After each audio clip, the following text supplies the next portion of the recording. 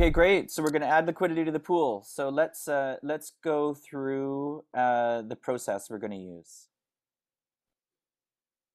Do you want to just give a summary of it? We were just talking a little bit about like we're going to we're going to mint DUSD, we're going to bridge the ETH to Arbitrum.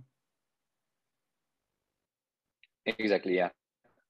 The first two things we need for preparation is to bridge the Arbitrum, the ETH to Arbitrum. So we have it available there. And then we mint the same amount of DUSD that we want to add to the pools. And then the third step will be adding the liquidity to the Sushi pool. Okay, perfect. So I suggest we start with the bridging. So that would be, you go to bridge.arbitrum.io. Okay, so just a second. So I'm going to share my screen. Okay, so this is my app. Just cool. We're going to go, do I have it already? No.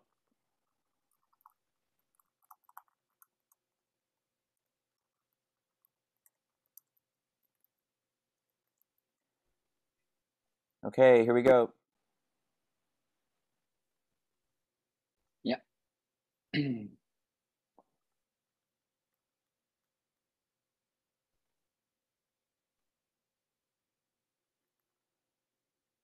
Okay.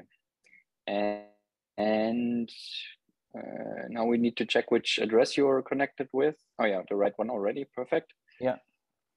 So I suggest we send one as a test, and then after that we do it in batches, just for good practice and security reason. The one is to make sure everything is technically working well, and then the 50 is in case somebody is sitting in the middle. Like if I wanted to steal your money and I see you bridging less than 1%, I would let that go through and then wait for the big bridge. So that's why, yeah, we do one, make sure all the tech stuff is working right. And once that is received, then we do it in batches afterwards and not the full amount as a single transaction. Yeah, perfect. Yeah, exactly. So yeah, one looks good. That's great. So here we go.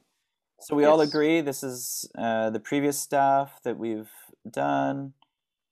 So you can see the balance that I'm holding here. You can see it on essentially the Arbitrum balance here, right? So I'm going to deposit 1 ETH, right? Yes. Okay.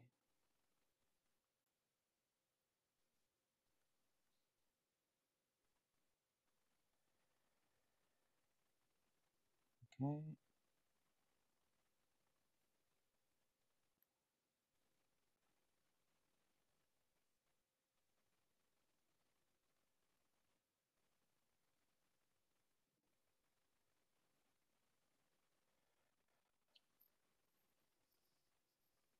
Okay, so I'm sending it from my main account here. I've confirmed it.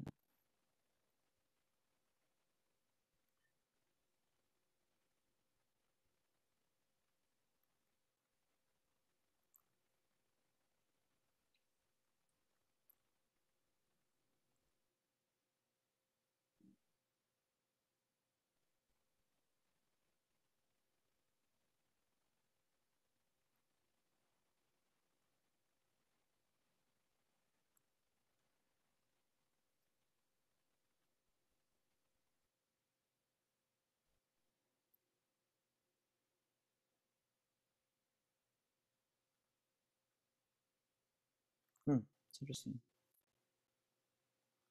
Yeah, I see the transaction pending on mainnet now. Yeah. And now it's confirmed. So that looks good. Goes to the Arbitrum inbox. That looks okay. Okay, and good. Yeah, now we just need to wait a little and can check the Arbiscan page on the other end.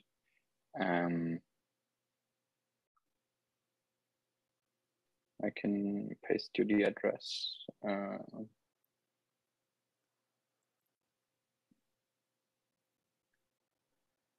Okay.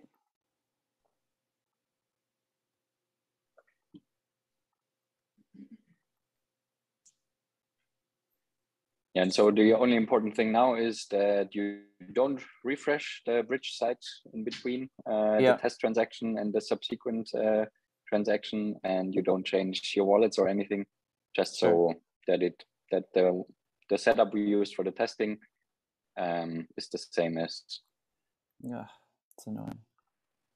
Yep.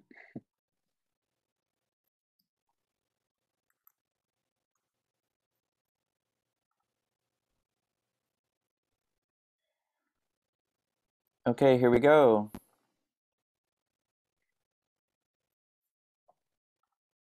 Yeah, so this will probably take some time. I think on the bridge side, it's at 9 minutes is the estimated arrival time.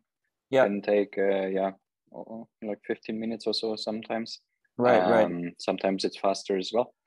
So yeah, now we basically wait for this to go through. If it goes through and we see it on the Arbiscan that we arrived, that the 1 ETH arrived, then you just keep doing it in batches, like over the next hour or so. Always, yeah, checking that it arrived properly. Yes, and of course. Sending the next. Okay, that's great. So I know you've got a lot on, so let's disconnect now, and I'll confirm I've got it. Maybe if you have time, we'll connect again. Otherwise, I'll just keep doing it until it's all bridged, and then we'll connect again when you can, and we'll mint the DUSD and add liquidity. Okay, perfect. Sounds good. Then okay. Yeah, just let me know when it's bridged, and then we do the next steps. Sounds good. Okay, I'll chat with you soon. All right. Thanks, cool. Nick. Talk to you later. Bye. Bye-bye.